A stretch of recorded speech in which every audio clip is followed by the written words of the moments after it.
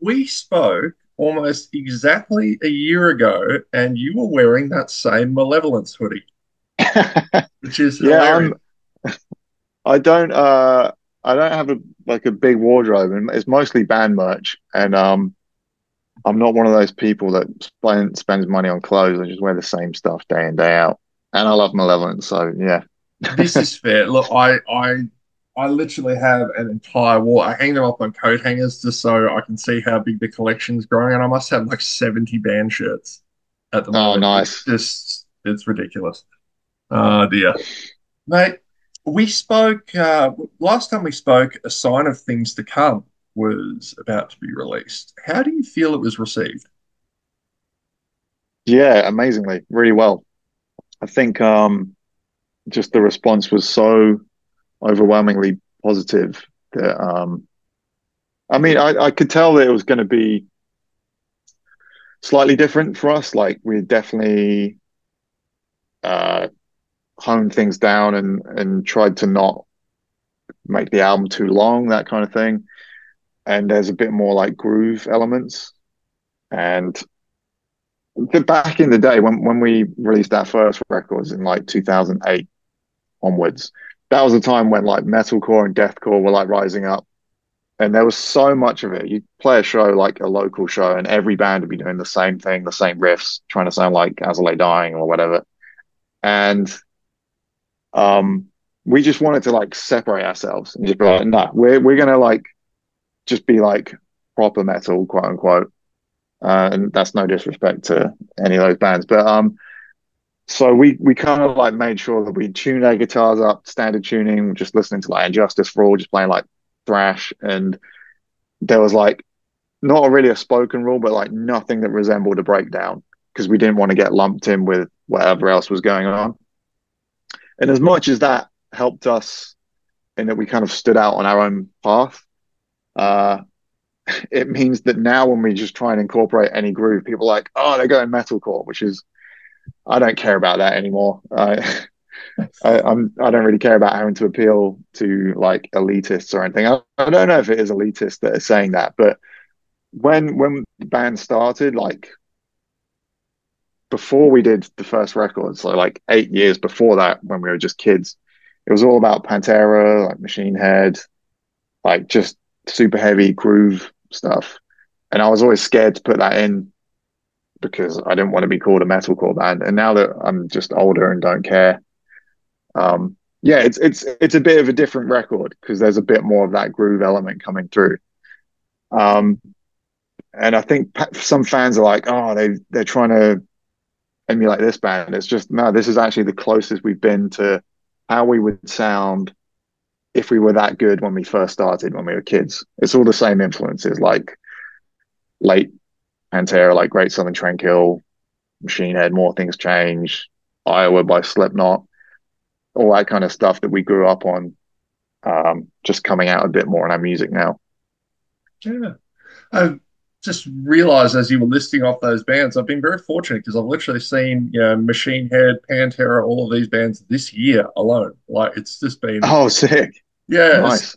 it has been just insane year for gigs. And yeah, we had Fear Factory and Machine Head play a double header gig down here, and it was just Oh, utterly insane. And yeah. Pantera headline Knotfest. Like it was just, Yeah, but yeah. 90s nostalgia. I know, right? Oh my God.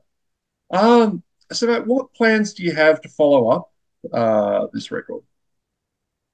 Well, we're always writing. That's not something that is ever just like we're in writing mode. It's just a constant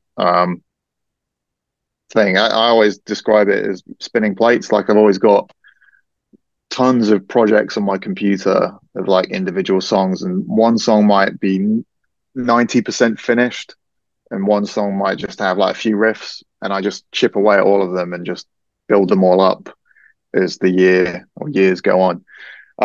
So yeah, there's definitely a bunch of songs already written for the next record. Um, Trying to make it heavier.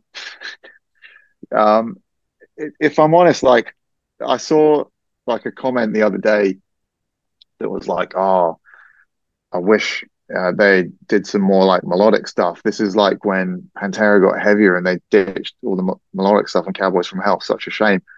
And to me, I always looked at when I was a kid, Pantera to be the benchmark of like they got heavier and heavier and Mm. heavier, and the band got bigger and bigger.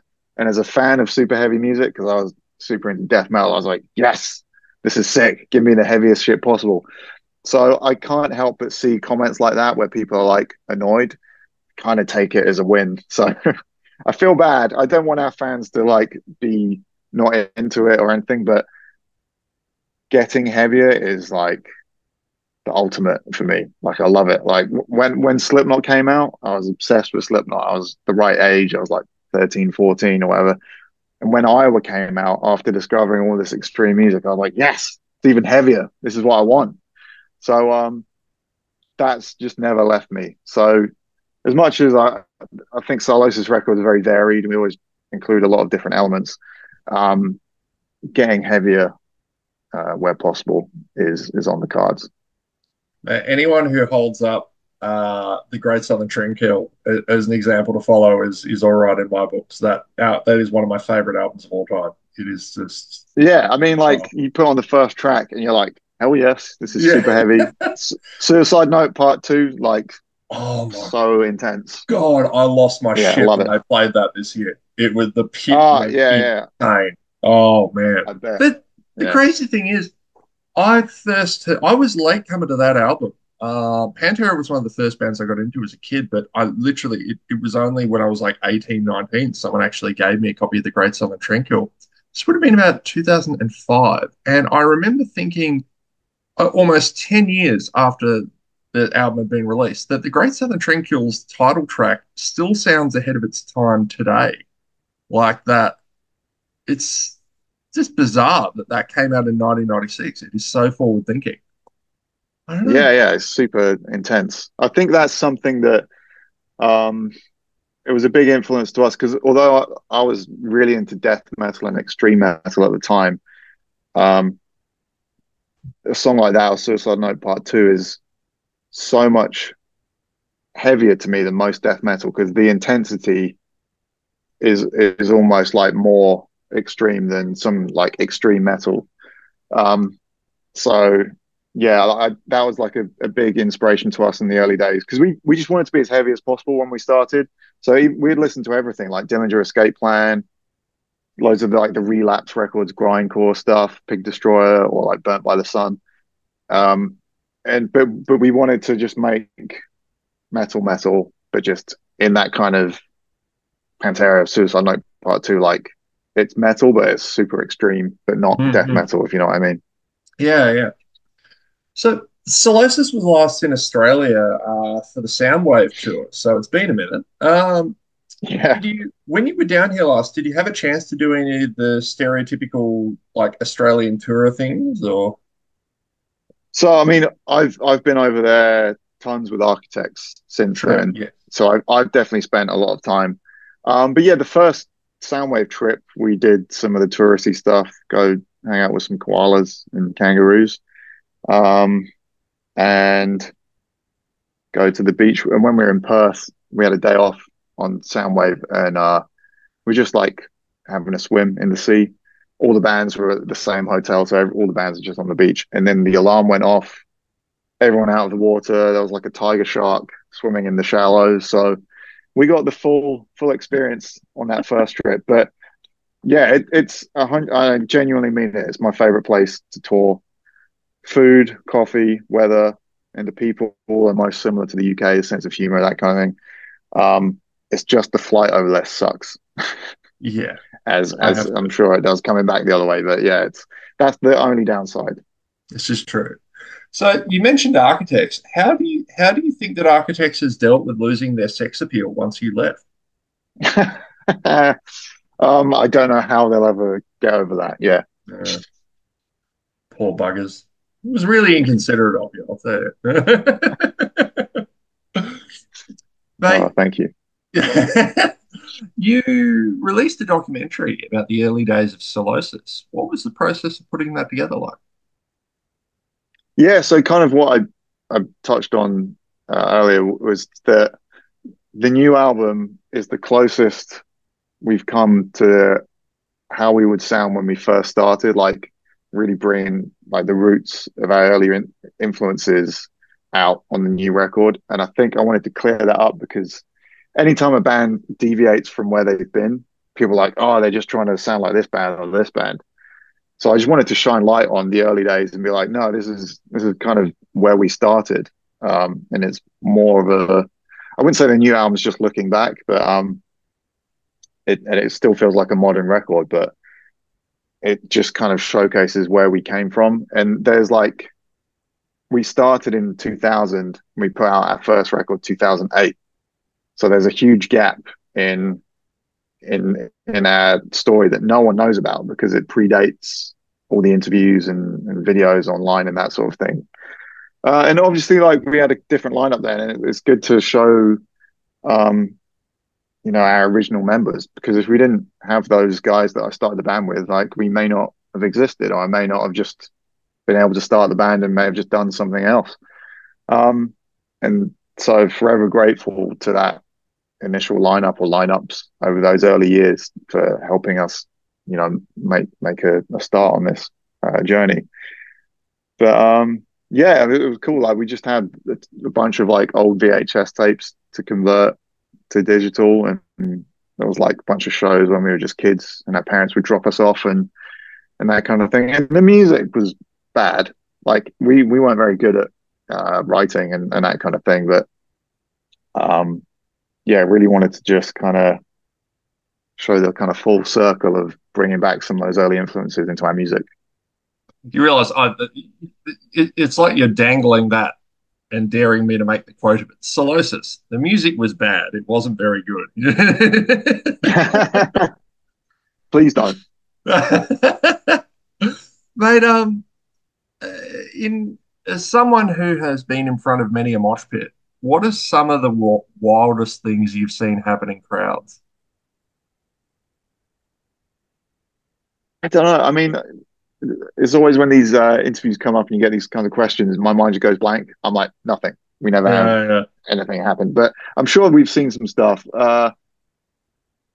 Yeah, nothing comes to mind. I'm sure as soon as this interview's done, I'll be like, this, this, yeah. this. Um, yeah, I mean, the last thing that happened of any note was we had to stop a show on our headline tour. Just someone got knocked out accidentally, not a fight. That kind of thing always kind of stands out because it literally you're midway through a song and you have to stop.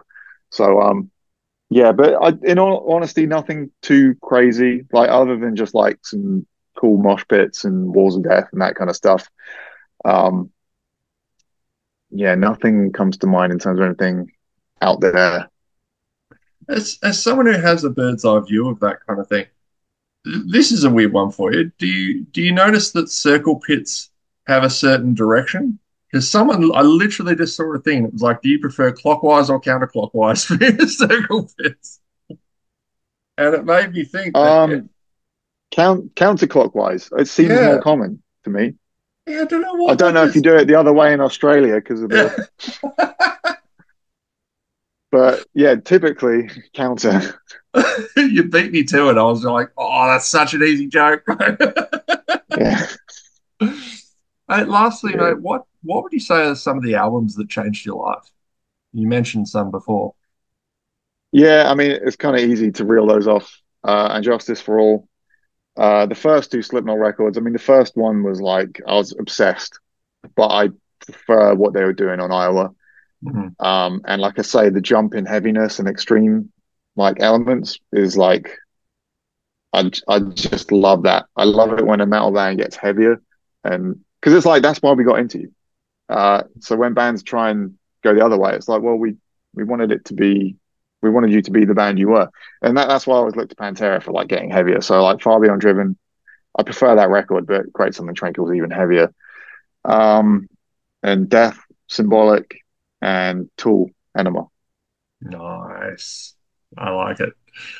Mate, this has been rad.